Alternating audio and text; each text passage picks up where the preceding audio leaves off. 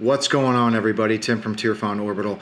Just wanted to do a quick part 1 of 2 video. This is going to be for 2 one-off customized hilts that are both from Nevin over at Space Junk Sabers. These both are going to the same client, so this will serve as a demo / build video for the client, as well as just showing off some of my design process with both chassis.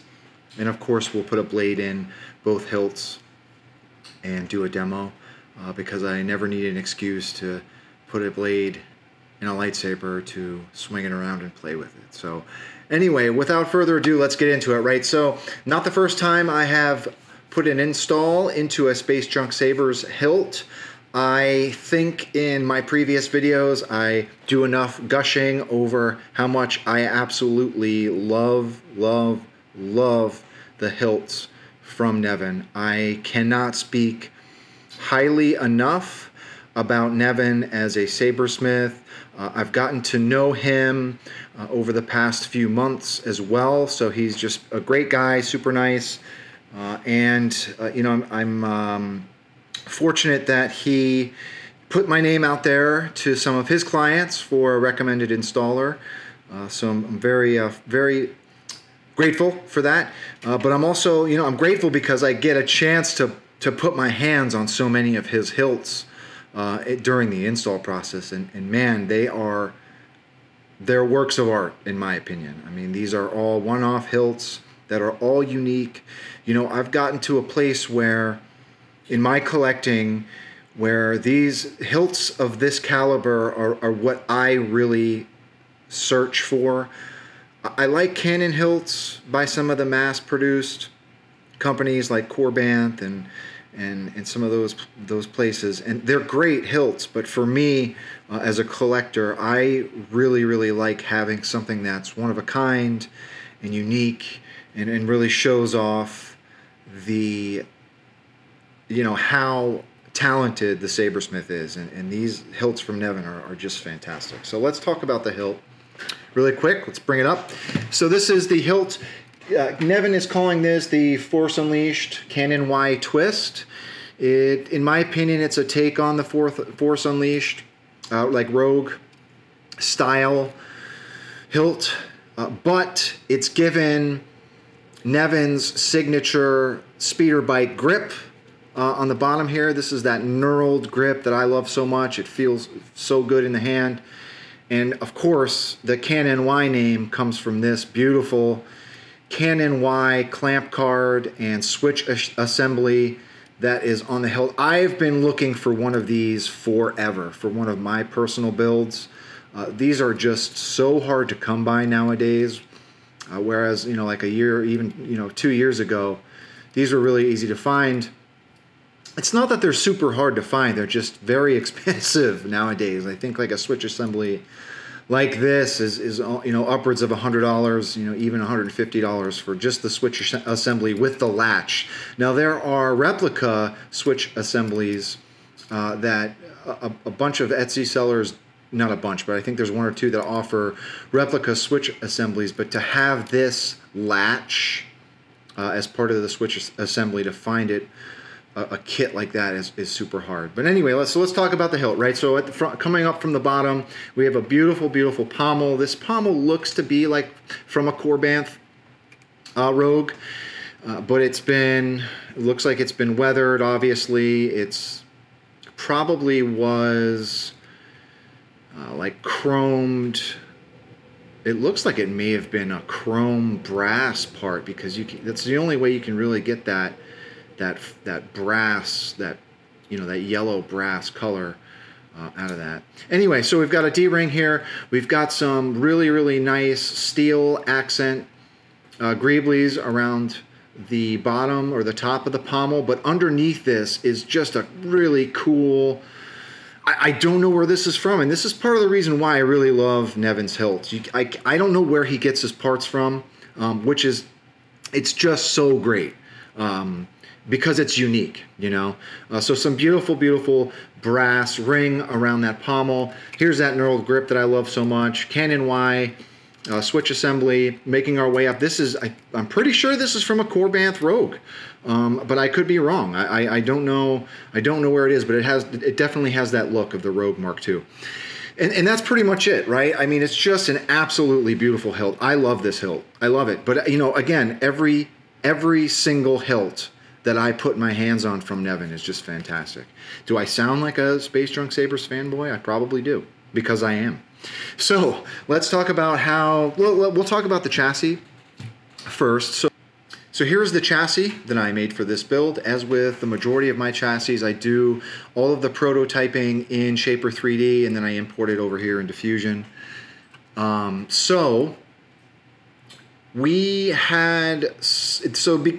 this is a MHS V2 inner diameter on the grip, I had to do a little bit of a skinnier chassis. We have room for a 24mm speaker. I put a Smugglers Outpost speaker in this one, 24mm. Did my usual Tearfun orbital emboss along the side. I was able to get some light greebly work along the top here. There just wasn't enough room along the sides because this is where I do some of my wire management to get my speaker conductors and the negative conductor up through the chassis. But I was able to put like some venting here, some oblong greebly holes. This is where the Proffie board sits. Around the back here we do have room for a kill switch.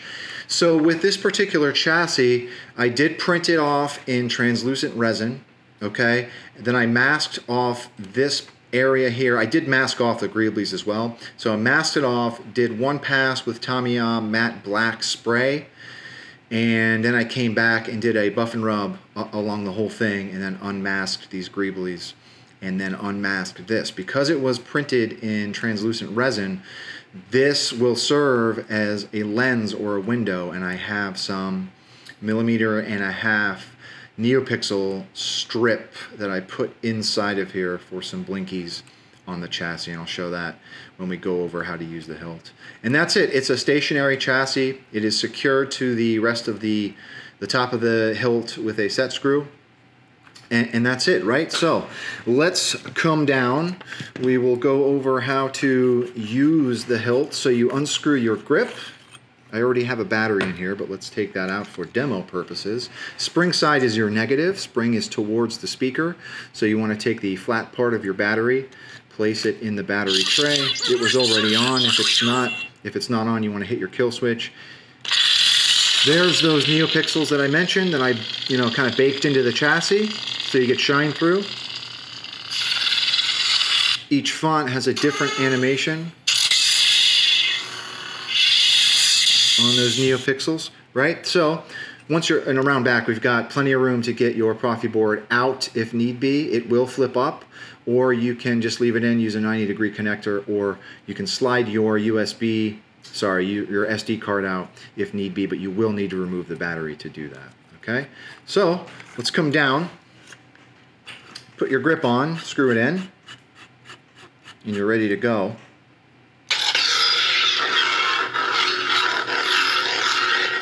I mean, for some reason, this grip, it's just like one of the best feeling grips I've ever held. It's knurled. It feels like a speeder bike hilt because I'm a crayon horn guy.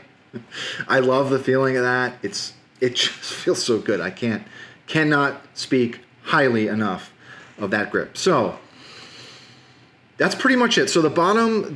So I'll talk about this switch assembly. So the clamp card does slide out, okay, and I do have two low profile brass tactile switches underneath this clamp card. That's another reason why I really, really love these Canon Y Switch Assembly units, because I can wire them up to actually be usable. So I don't have to like drill a hole in the clamp card and have tacks sticking up out of it. So I make these usable, I love the look of these clamp cards. So if anybody knows someone who has these, please reach out to me, because I'm desperately searching for them. They're rare, even on eBay. They're hard to find. So let me know, or if you have a source, let me know. So bottom is your main, top is your aux.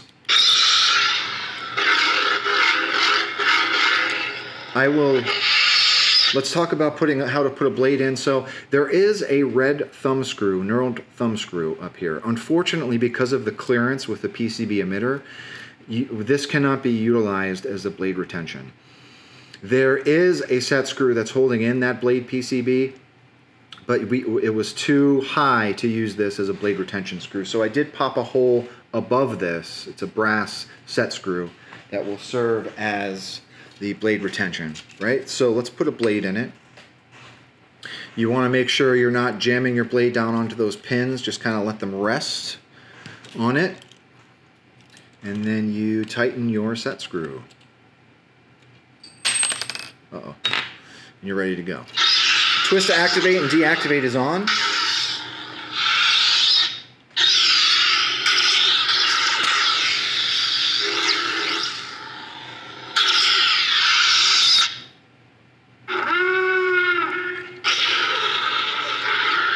I put a bunch of fonts on here.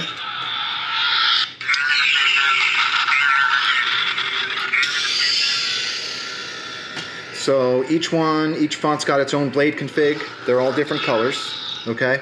I'll put the config on the SD card.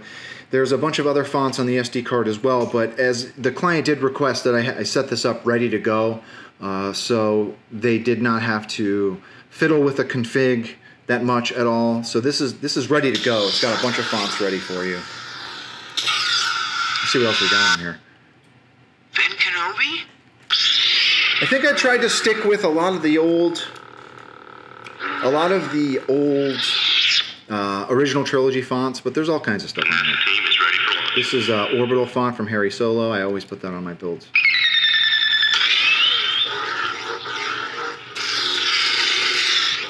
God, such a great hilt.